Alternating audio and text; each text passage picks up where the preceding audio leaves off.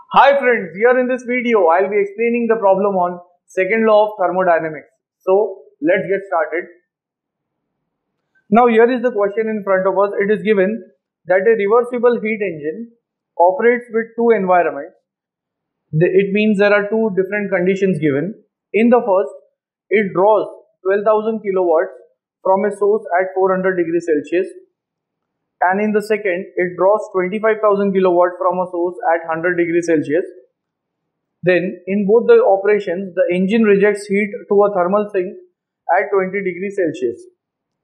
Determine the operation in which the engine delivers more power. So the question here is we have to find out that out of the two conditions, or we can say the two engines, which engine is developing more power. So that is what we have to calculate. Now when we say power, power also means the amount of work which is produced by the engine, and I am denoting that with the letter W. So in other words, we have to calculate that which engine out of the two is developing more amount of work. So in order to explain the problem further, I would be drawing the diagram, and let's get started with the solution part.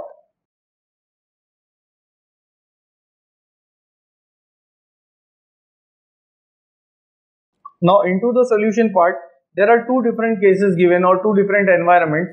I'll be explaining them. So here I can say one is case number 1 and the other is case number 2.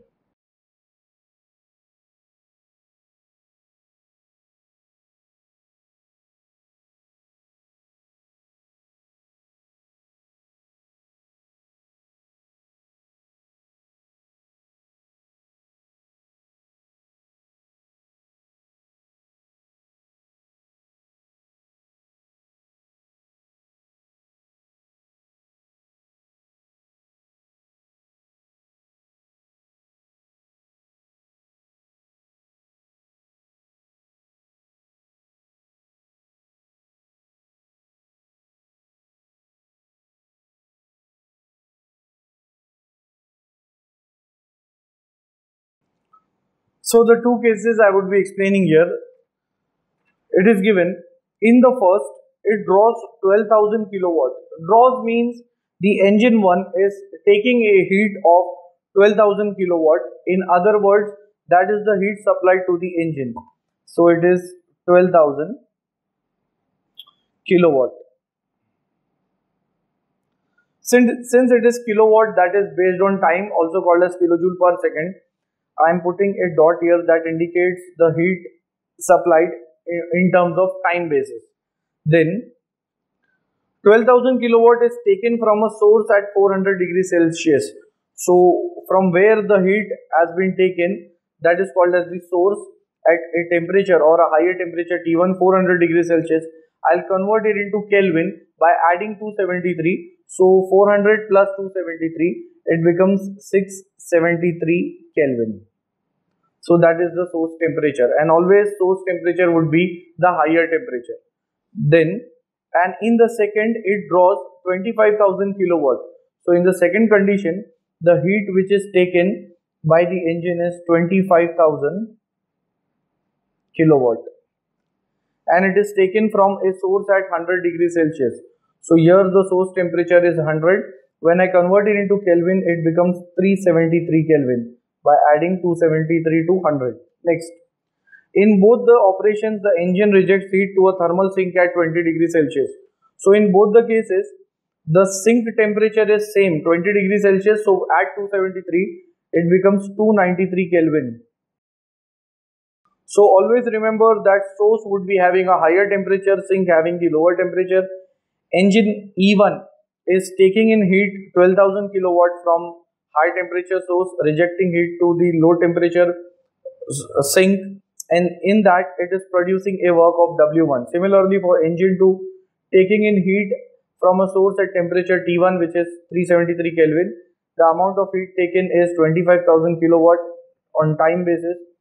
Similarly, it is producing a work of Q1 dot minus Q2 dot, that is based on time. Now we have to identify that out of both the conditions, which engine is developing more power, or which engine is developing more amount of work. So for that, I can write down that since the Carnot efficiency is the maximum amount of efficiency which is possible between the same temperature limits. So here I can say that since efficiency of engine 1, the general formula of efficiency is output upon input. So output of an engine is the amount of work produced, which is W1, and input is the heat supplied, so which is Q1 dot. In other words, the engine would be developing W1 amount of power by taking a heat of Q1 dot. Then now W1 can also be written as Q1 dot minus Q2 dot divided by Q1 dot, and this same thing can be written, or the heat transfer can be written in the form of temperature. So Q1 dot is taken from source which is at T1, Q2 dot is rejected to the sink at temperature T2 upon Q1 dot, so in place of that T1. Then I would be using these terms, like for example W1 upon Q1 dot is equal to T1 minus T2 divided by T1. So therefore W1 is equal to Q1 dot would be multiplied over here,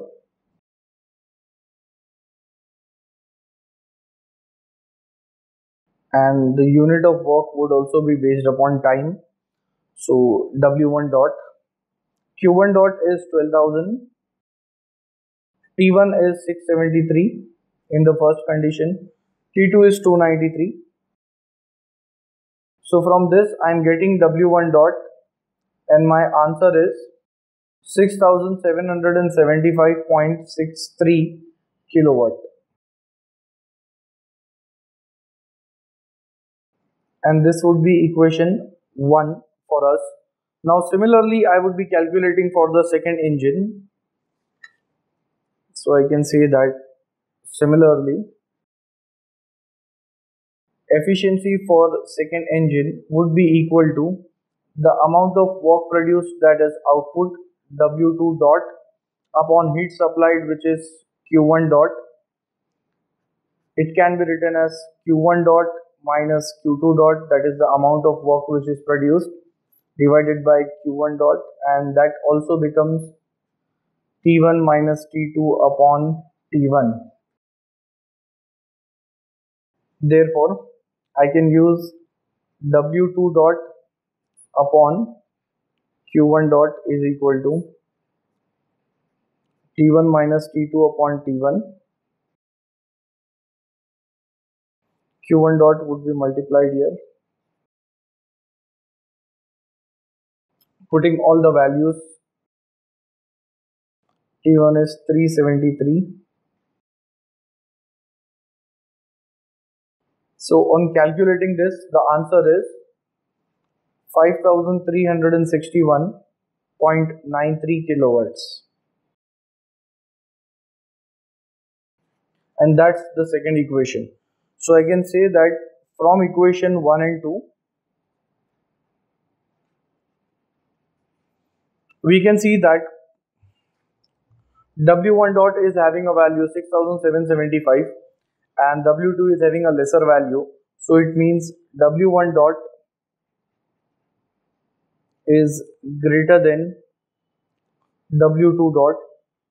So therefore engine 1 is developing more power. So that's the answer. At the end, if you all find my videos helpful, you all can like, share, comment and subscribe our channel and share it amongst your family and friends. Thanks for watching.